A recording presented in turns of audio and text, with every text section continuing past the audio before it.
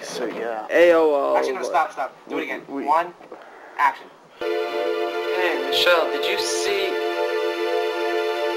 What the hell, no? This wasn't there when... Yeah, I know. Begin.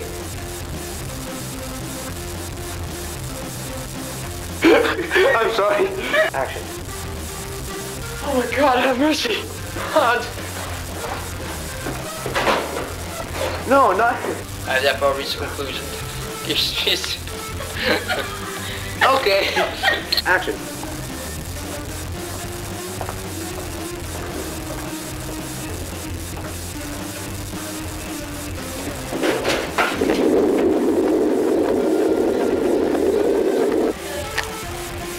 You can't smile. You really can't smile. And like from your close by your mouth. With braces. Very scary. Yes. Very intimidating. That's why he's the head. Exactly. Metal everything, metal bath. More transmission. Okay. Ready? Yeah, so like at the end, you're like a smile. So show your braces out. Alright. If you say so. Oh, I do. Yeah. And action. We have decided that since they cannot beat us, they join us. Oh! Film is rolling, and here we go. Oh! The cameras are rolling, things are going, and action.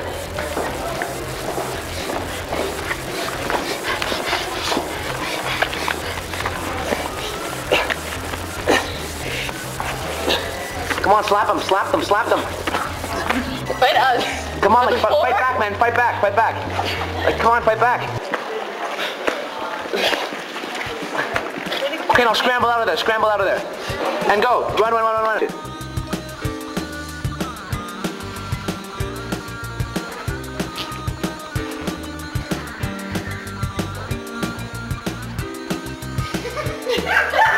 Dang it! Action. Well, I actually, David Hollands asked me to be in a movie, but I normally don't. No. Action.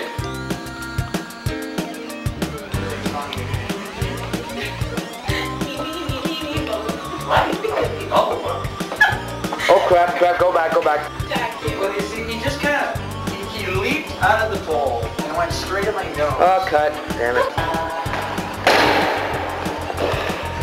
What was that? Damn it!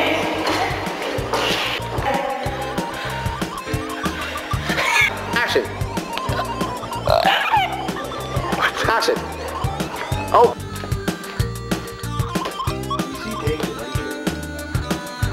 Okay, go.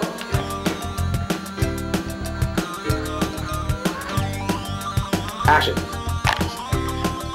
Again. Punches the leg. Action.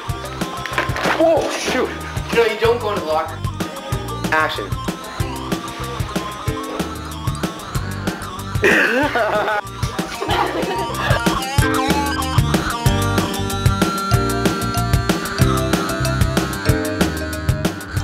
David Hollands, the director, asked me if I wanted to be involved in his movie, and I read the script, and I didn't think it was perfect, but it had potential.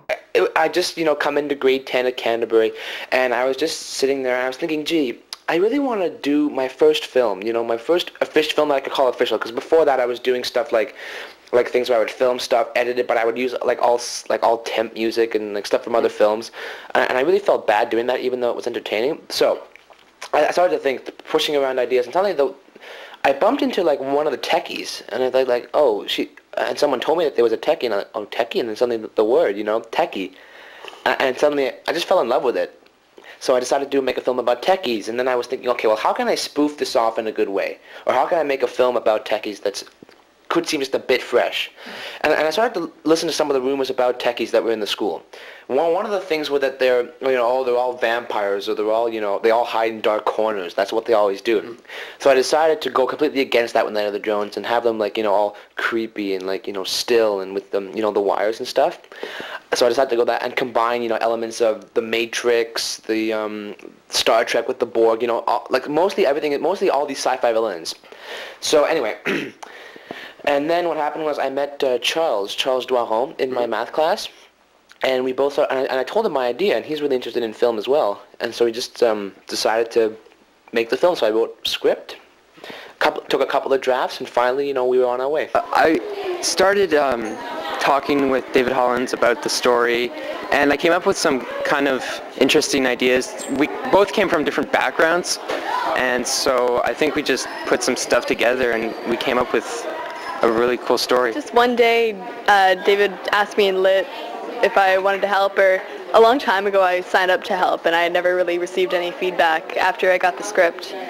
And then he just approached me in Lit and asked if I could join. The actors were all just like, friends from mostly from my Lit class and people who I used to know from a previous school. I had worked with David previously in another movie he had tried to make, and that one didn't really get off foot, but it was a lot of fun. Really was. I was just standing there, and I heard that some lawyers were talking about how it was an all-male set, and they needed to balance it out. So yeah, and I was forced to join. The director, David Hollands, he approached me, and he asked if I wanted to be in it, and I said, sure, why not? I have nothing better to do other than homework, but that doesn't matter. Like, originally, I read the script for Night of the Drones, and, it was like the, first love, man. I read it, and I loved it. And I first started cast as just an ordinary techie, and then after everybody started bitching and complaining and leaving, and we got a few new actors, and Dave came up to me and said, well, there might be a different role for you, and how would you like to be Techie 1? And at first I was kind of overwhelmed, because I didn't know how good an actor I was, but said, hell, sure.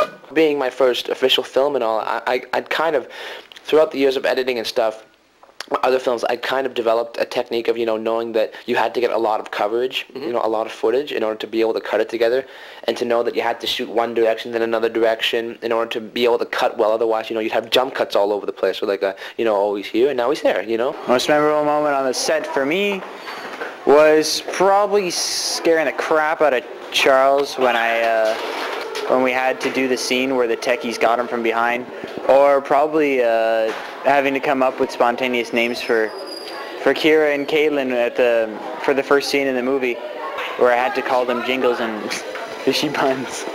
So yeah, I really enjoyed that part. The all-male cast was originally a decision made because it's about techies, you know what I'm saying? But why can't techies be female too? I don't understand. They're asexual. And girls are a little too feminine. And the male body is the ideal asexual body? Where's the justice? I don't understand this. I was outraged. I like the wires. And the whole wire scene where all of us kind of put our hands in the middle, that was pretty fun. Wearing the wires, mine kept falling off, and I don't know if anybody ever realized it. Well, I didn't see it when I was watching the movie. I didn't actually notice that my hands were wireless at some points in time, but a lot of the time they just kept slipping off. Oh crap, it's falling out. Oh, crap. I don't know if the tips of my fingers sweat profusely when I'm under pressure or anything like that, but the pieces of wire kept falling off, and that was becoming a problem. They kept kind of falling off, but other than that, they were fine. The wires were great. They kind of got in the way when you're trying to get them off and everything, but they were fun to scare people with and just have fun with the other actors and everything. Wires. Oh, that was awesome. It's like I have the power of the wires and the techiness, ability to assimilate. It's like another world, like it's techie, never done that before. And then having them in my head was even worse. Very ticklish. The wires were great. Oh my god, they were so funny. I didn't know if you could notice the tape on your fingers, but scaring the Can I say shit? Scaring the shit out of friends when they walked down the hall was hilarious. They didn't know what was happening. Then they thought that you had, you know, fused with a printer. The wires were great. It was kind of weird though, because you couldn't really bend your fingers all the way, and so you're like constantly struggling to bend your fingers, but you couldn't because the wires were there. Oh dear, the bun. That was a challenge because I can't do my own hair. I have very many people to thank for that, as in Naria and Katie and Claire and Michelle and Kaylee, as well as anyone else who happened to end up doing my hair.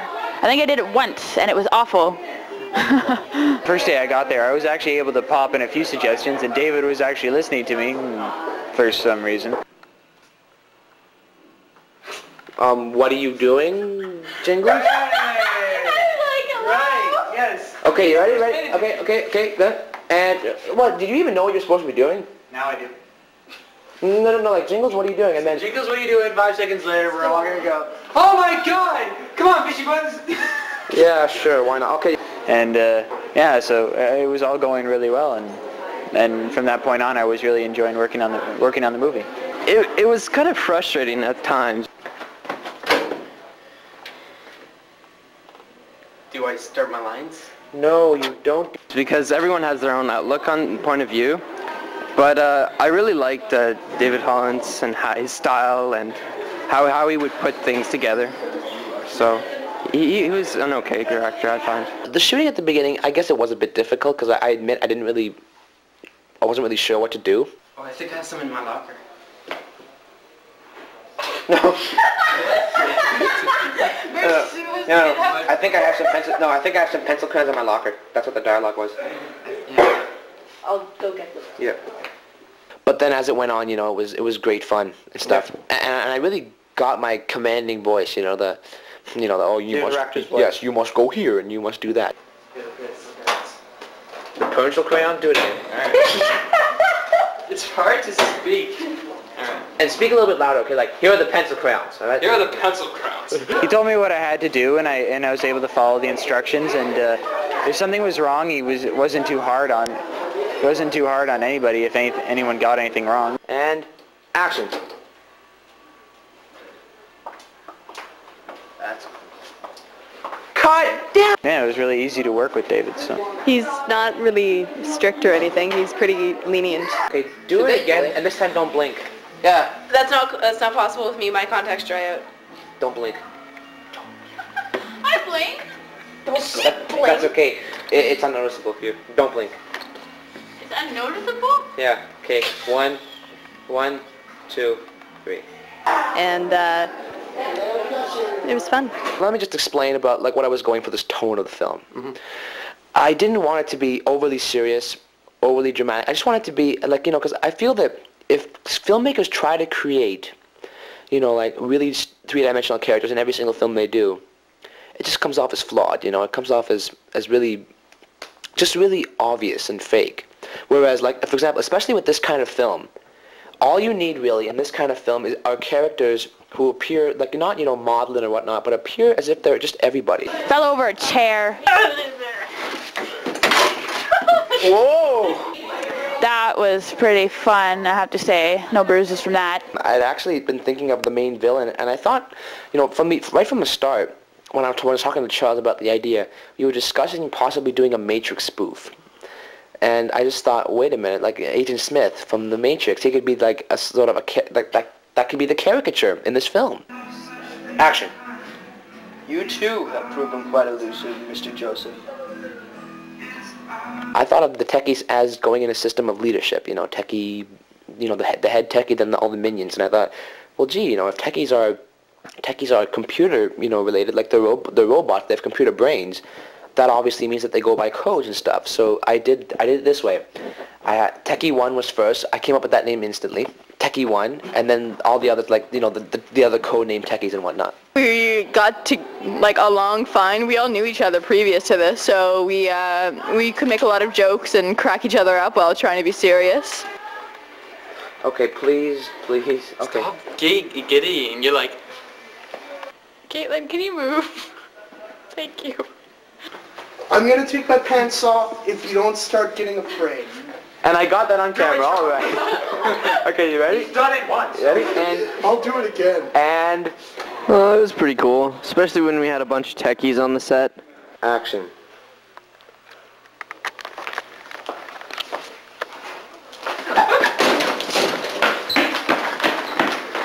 Oh, okay.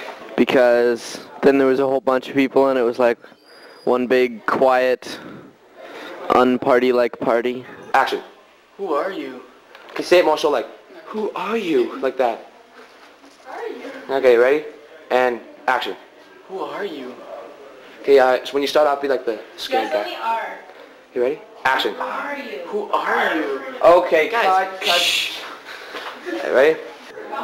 All sitting around, talking, laughing, eating Skittles. Good times, good times. I knew Dave from before, so it wasn't like I was totally, he was a complete stranger to me. It was terrible, man. I mean, I had to make friends with this, like, big asshole over here, and it was being like, man, okay, Dave, you have to act like you actually want to talk to this guy, and I'm like, holy shit. That's not how I felt at all. This came to me as a real surprise. It wasn't more showed up. I asked if I can be assistant director. Kyle sort of came in after a few days as sort of an assistant director type, so he didn't really do anything important. Okay, so down you go. I'm Again. not in the way, am I? No, yeah, exactly, yeah. Do that again, like. Yeah, okay. Down on the ground you go. Down on the ground you go. No, you. Down on the ground. On the ground. You're getting me in a shot! Okay, down on the ground. Although he did continuously threaten to take his pants off. I don't Exactly. see why that helps. Wait, cut, back up, sorry. John, I need real terror. Come on. I'm gonna take my pants off if you don't start getting afraid. With girls and guys, it was like, I'm knocking over Pepsi, I'm drunk off my ass, ladies and gentlemen. It was kind of weird having Kyle around. That was kind of really annoying. No, seriously, with Kyle, man, the guy's like, you know what, man? I mean, I'm not gay. I promise. Hey, Dave, you want a good shake of booty? Or Action. No, cut, go back. Too freaking fast, man, go back. What was that about raping you? There's no license to rape people at 18. always making his little come-ons on me. He once chased me down the hall in a sexual manner. He kept grabbing my ass. You kept making extremely lewd and immature jokes. I'll get a little premature. Do we call it premature ejaculation or what? Especially involving the techie booth, which was really creepy because we were in an enclosed space with the guy. Action. I was already holding. Okay, ready? Here we go. Action. You just like touched me.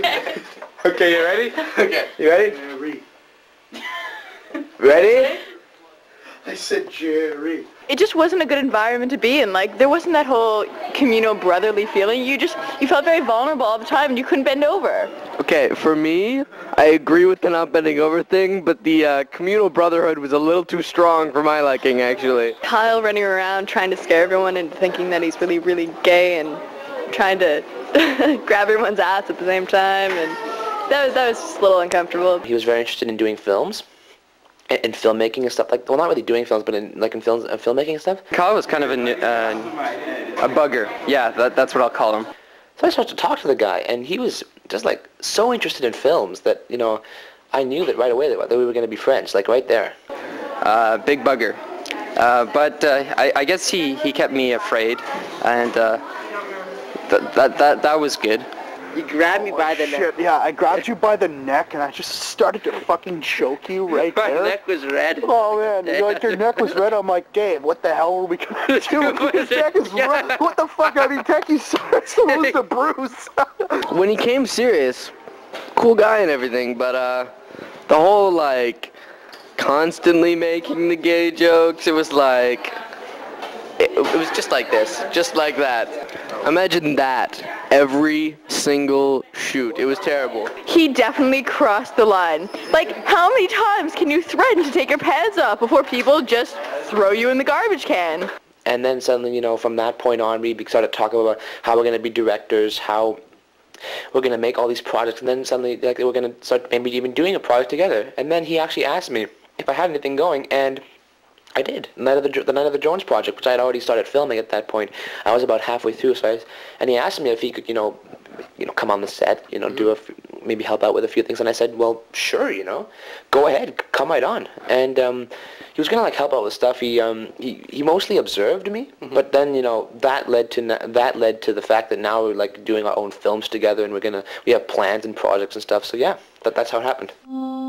It was fun. I really liked doing it, and I didn't really mind giving up my free time like that to help out with the movie. After I saw the finished product on the internet, it was, I don't know, I felt kind of proud that I had signed up for it instead of just not, because I could have been doing something a lot less worthwhile with my time. It made my friends, 3 of them, jump more than once in the movie while they watched it, and it was great. They said it was sort of corny, but it's a first-time film, I think, something like that.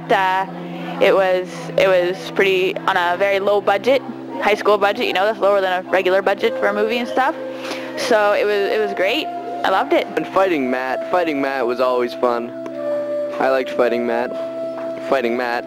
Say how many times I can say fighting Matt in the next 2 minutes. Fighting Matt. It was a great experience, and I'd do it anytime. I think I have all of 10 seconds on screen. 12 seconds, that's right folks, 12 whole seconds. I loved it, it was great. Something to do after school, and although most of the time I was sitting on my ass, best ass sitting time I've had in a very long time. This filming was really great, and David was just...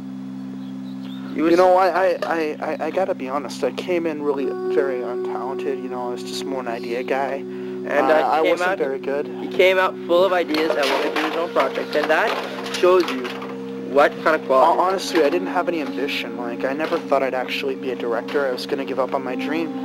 And David is shouldn't. Most of the techies that I haven't actually talked to any techies personally, but most of the techies I've heard seem to take really kindly to the film. Tisha McComb was had a copy of the film she gave to one of the techies, and the techie said that she really liked it, that it was really good. Other than that, I'm not really sure about the reception it got at from the techies, but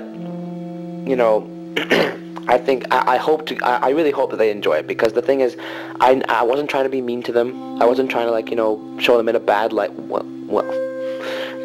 Well, maybe a bit of a bad light. I don't know.